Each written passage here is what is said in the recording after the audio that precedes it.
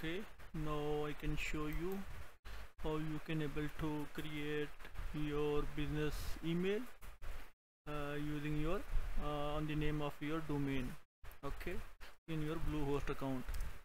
So now first we need to go to the Bluehost, then we can log in.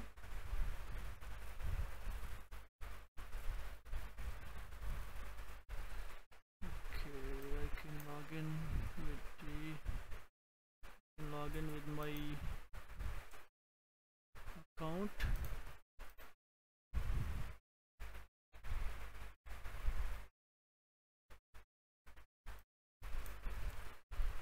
Pandora group. Okay, now I logged in successfully in the Bluehost account.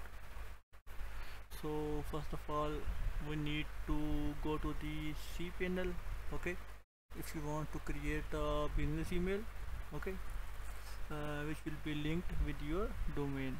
Okay, so you must need a domain to create a business email. So first of all we can check how many domain we have. So for now you can see we have 2 domain, so we can able to create any email account that will be linked with these domain. Okay, so first of all we need to go to advanced.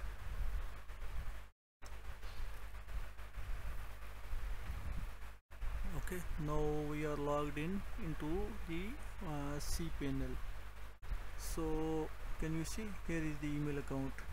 So first of all we need to open the email account. We need to create a new one. As you can see, there are already some of the business email which are already created, but now we can create a new one. Okay, you need to click on create and you need to fill some detail. First of all you need to choose which domain you want to use for your new business email. So I want to create a business email for my this domain, okay, by my bag.us. So they're asking for the email account which I want to use. Okay, I can use admin, so we need to use without space, and then our email should be admin@bymybag.us. okay, I need to use a password, so it must be strong.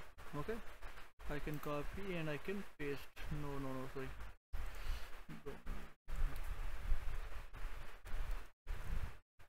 Okay, I have created my email account. So what I should do after this, I need to click on create. Okay, so when I click on save, my business email will be created. Okay, so now you can see our business email is created successfully. As you can see, it's also a notification. So anytime in future when you want to log in, you can go here, check. Okay, so when you click on check, you will be logged in into your business email account. So now it's loading. So after this you can see, okay, now this is the option. Actually these are used if you want to log into your mobile or any other device. So first I can go to my inbox and then I will show you. Okay, as you can see, my business email is created successfully. Okay, also I think I have already received an email. Okay, as you can see, I have received some setting how you can able to just redirect your email or all the other setting. So also we need to test by sending an email. I can just try to send business email. I can just try to send the email from my phone. Okay, to test this by my bag.us.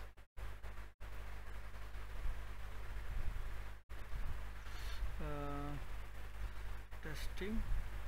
Hi, CodHunt. We are CodHunt.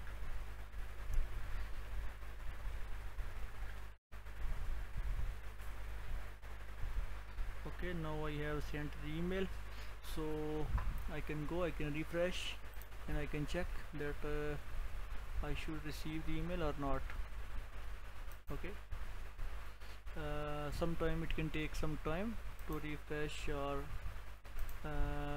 receive the email, because we have created our business email recently. That's why sometime it can take time to properly work. Okay, but of course it should work fine. Okay, I can just click again and log in, and then I can try.